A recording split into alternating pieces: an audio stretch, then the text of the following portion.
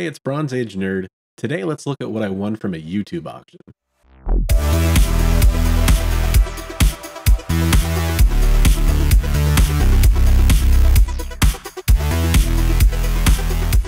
So this auction was hosted by Bill over at Economics and Comics. A lot of what he does is he speculates on upcoming books, and then he lets you, he shares with you what his recommendations are for pre-orders. And if you pre-order a book, you can get it for less than cover price. So he said what he usually does is order two of everything, and he basically was cleaning out a lot of his double copies. So there were just, little independents or small runs that you could bid for pretty much cover price, some cases less, and you could win some pretty cool comics. A lot of them were minor keys over the last couple years. So these were 8 hours a day. You could just hop in. Auctions started anywhere from $5 to $8 or more, depending on how many books were in the lot, and you just added up however much you won throughout the weekend. He did giveaways. It was pretty cool. I just wanted to unbox for you what I picked up from that auction and let you check it out too with me as I open it up for the first time. All right, so we're gonna go ahead and open these up. So I'm pretty excited to see what these all end up looking like. It was a cool format. All right, so you can kind of see the size of the box I ended up getting here. And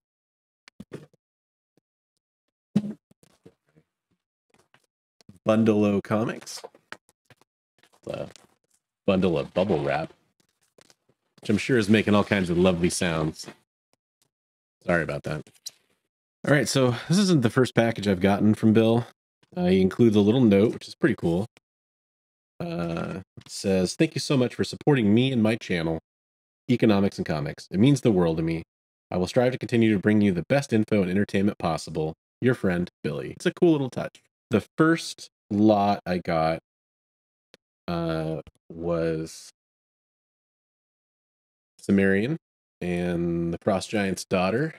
This is issue 1, the Wolverine. I'm trying to get the glare off the poly there. This is the Wolverine homage to the Wolverine ongoing series. And this is Battles of the People of the Black Circle. That's probably better. Obviously the Hulk homage there.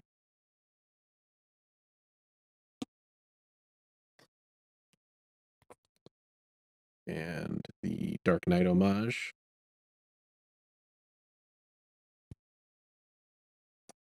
We'll play around with where's the best spot to film this. The Action Comics.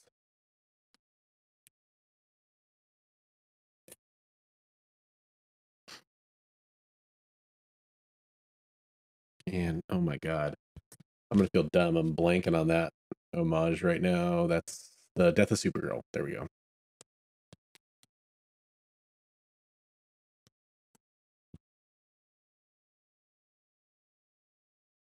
I don't actually know if that one is an homage. You tell me. I actually don't know.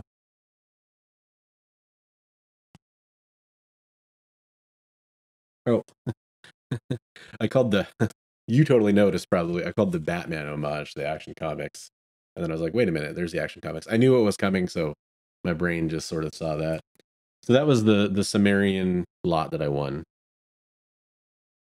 The next one up was a single issue, and it was Old Lady Harley number 5, which is the first, they call it Geezer Joker, the first old Joker.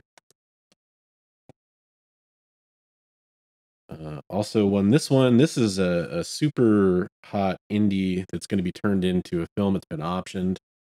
Film or a series. Undone by Blood number 1. And that's in really high grade too. Couple books that I was excited to pick up. I've been looking for them for a while. I was very happy to see them on the auction. You got your Murder Hobo, which is a great title, of course.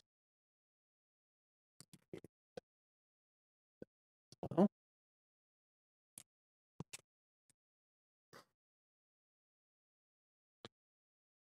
and then this was 3 issue run. Um, Hotel. Is it hotel or hotel hell? I think it's just hotel, and you're supposed to get that it says hell, basically.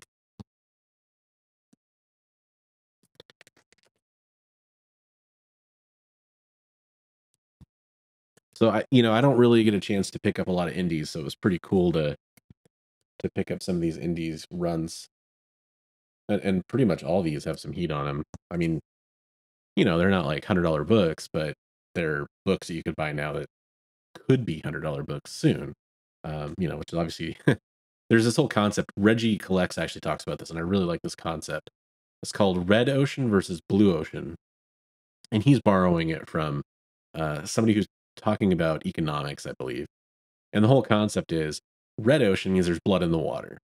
It means that people are already aware of the stock, the commodity, the item in the market, and they're going after it, and that raises the price because there's blood in the water.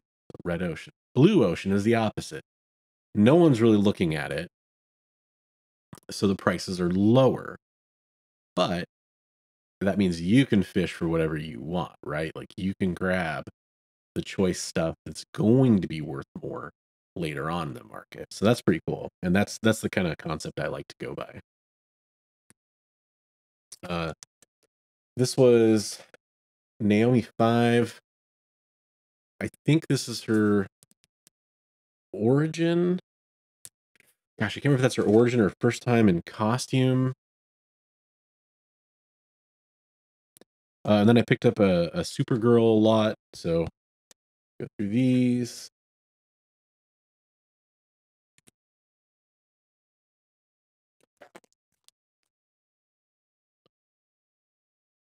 That's a cool cover.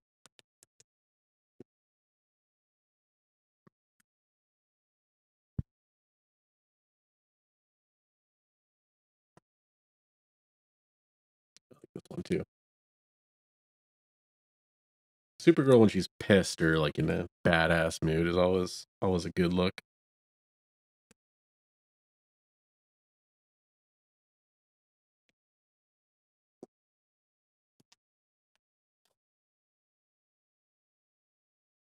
So yeah, some pretty cool comics. So I'm super excited to get all those. Thanks to Bill over at Economics and Comics. That was great. It was a cool auction. I got a lot of stuff that is probably going to pay off at some point. Really fun spec to hop in on. And I use that word a lot. I go after that a lot. Just as a reminder, the whole point of my goal in collecting comics right now is I want to try to make the hobby essentially pay for itself.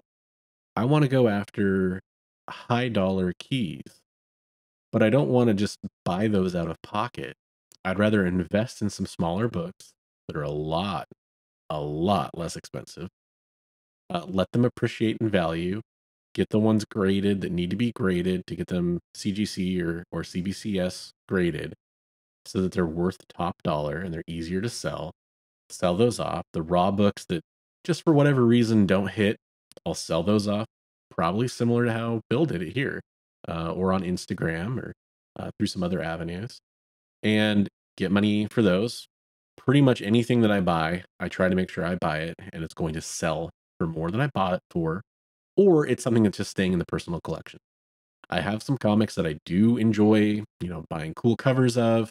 The Sumerian stuff kind of falls into that. I like homage covers. The Supergirl stuff, I'm a pretty big Supergirl fan. I might sell some of that stuff. I might keep some of it. It all came as a lot, so I got a good deal on all of it.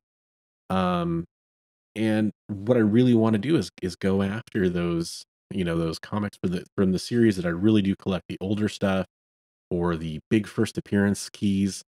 I have a whole list of comics, which I'll probably do a video on at some point, which are my goal collection. It's the collection that I want to ultimately have. And it's a relatively small amount of books. I don't mind having some extra comics on top of that. But I had a huge, you know, 12 or 14 long box collection worth of comics. I don't want that again. It's not my goal. So I'm going after a targeted amount of comics. So comics I can get now that I can speculate on, sell down the road, or enjoy for the time being, having them perfectly fine to enjoy the comics you have, of course, and eventually sell those and use that to fuel what I really do want to own, what I really want to go after. That's the whole goal. And so I think this is a pretty good stepping stone. It's always nice doing business with Bill. He's very professional. No shenanigans on the payment or the buying. He's very safe to buy from, and he is just a professional. So I really appreciate that. Thanks again, Bill. And remember, as always, hey, hey, hey, hey, read comics every day.